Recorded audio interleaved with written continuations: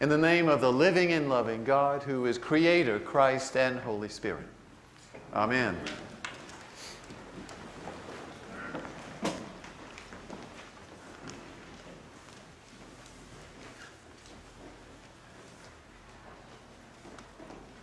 Good morning, church.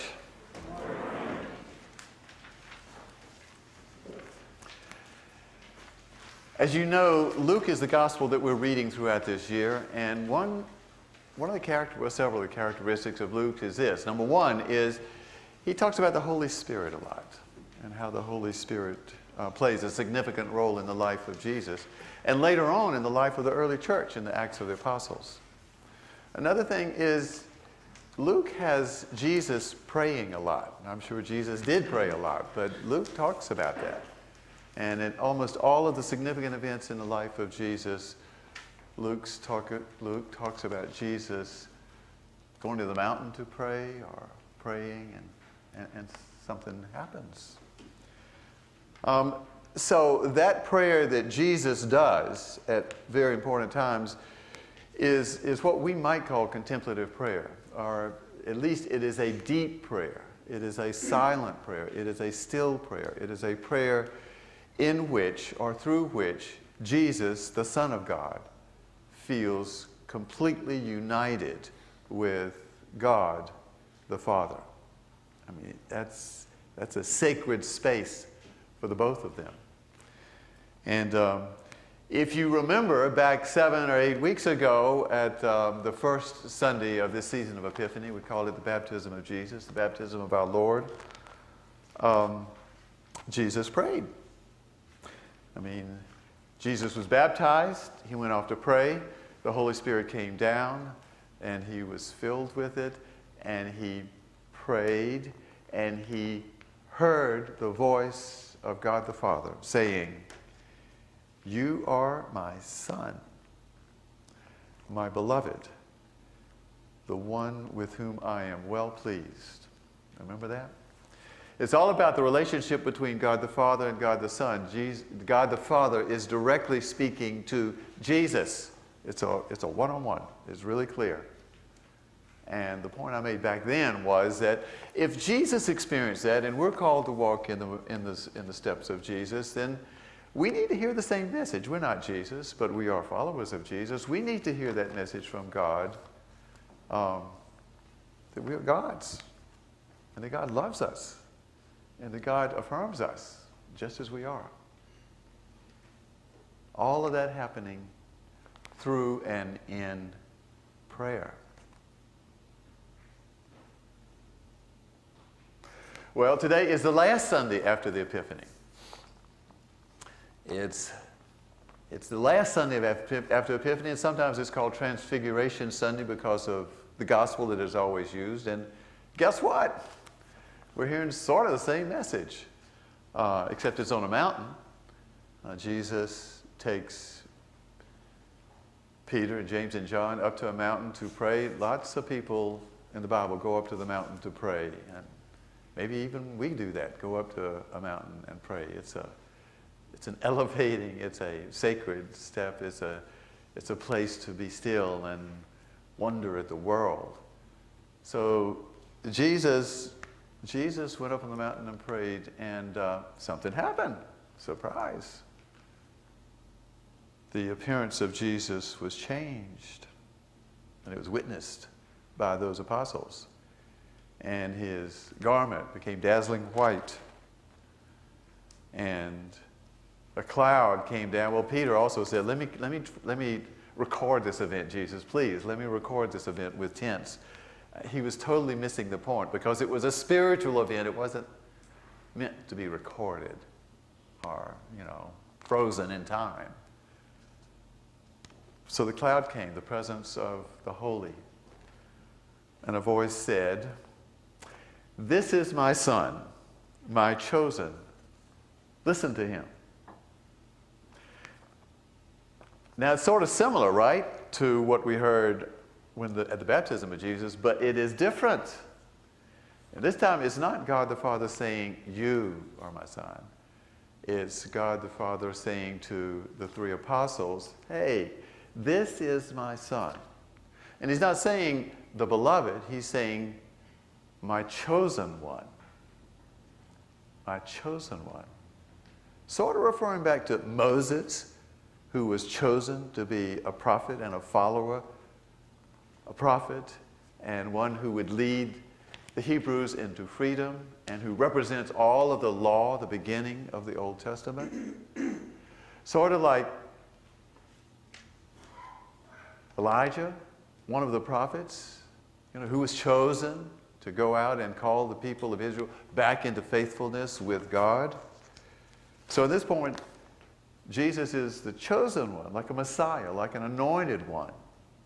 So you apostles, listen up. Listen to him. And they were not able to heal the son of this man, the son who was dying. And so this man comes up and says, Jesus, your disciples, I beg them, your disciples are not able to heal my son. Jesus says, all right, I'll do it. And he did. The point there for us, I think, is this. That message to those three apostles, this is my son, this is my chosen one, listen to him, that is clearly for us. We heard it in the greeting, but it is a message to the people. Listen to Jesus and follow Jesus. And I sort of like it that those apostles weren't fully able to go into that sacred presence and total belief in the power of the presence of Jesus. That they were human. They were human, just like us. But they tried, and you know what? They got better at it in spreading the word, in teaching and in healing. And here we are today. Today, the last Sunday after the Epiphany. Well, Wednesday, Ash Wednesday, guess what? Jesus is again talking about prayer.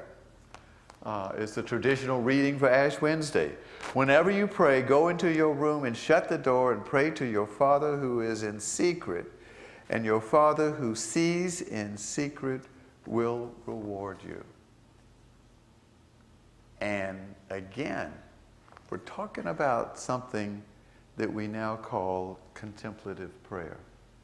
Deep, still, and silent prayer. The reward there is simply to have a deeper, more full relationship with God. That's what the reward is, to really, really know. Go into that private place, get still, get silent, be with God, be still, and be with God.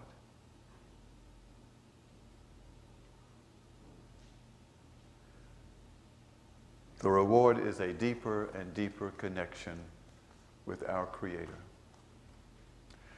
And I think we're all looking for that.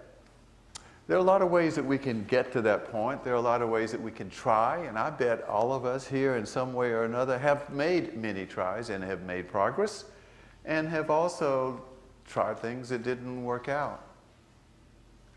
The thing about prayer being a focus during Lent, however, is that is a season. That is a season. You see, it's building up here in the Gospel of Luke. That is a season when we are encouraged to sort of take stock of where are we in our life of prayer. And there are a lot of different types of prayer. But where are we right now? It's a good and healthy thing to do. It's not judgmental. It's just a healthy thing to do. And here at St. James, we are inviting and encouraging you to learn more about contemplative prayer. That's what the learning groups are going to be focusing on Sunday mornings and on Tuesday mornings. And I invite you to be a part of that. I think it's critical because in this world we are met with so many challenges, and the challenges are changing every day. In this world, we have so much on our minds and in our lives to do, to accomplish, to worry about, and it seems like the list continues to grow. And yet, Jesus is calling us first to do something real simple, and that is simply to be in prayer with God. Not even to particularly pray for something, not even to pray for not even to pray for a boy to be healed, or someone to have a safe journey home. It's not that kind of a prayer. It's simply being in God's presence in the cleanest, most authentic, humble way that we can. It's nothing more than that. But even as I say that, I'm sure there are some questions. How do I get there from here? Because it's not really intuitive. We think that we're encouraged to produce, to check the list off, check the items off the list, to get things done.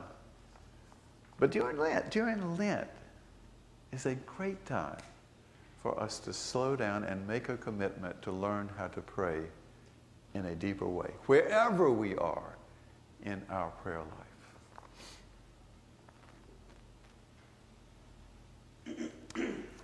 If you are interested, I wish that you would come to the reception room, and I'll tell you more about it following this liturgy.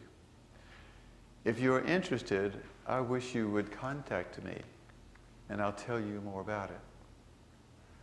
What we're saying now is this is a great opportunity for all of us to work on our prayer lives. It really is the most important thing we can do as Christians. And what I want to do right now is something that will either make you feel comfortable in your place with God, or squirm just a little bit in your seat. Because what I'm going to do is I'm going to stand here for 3 minutes.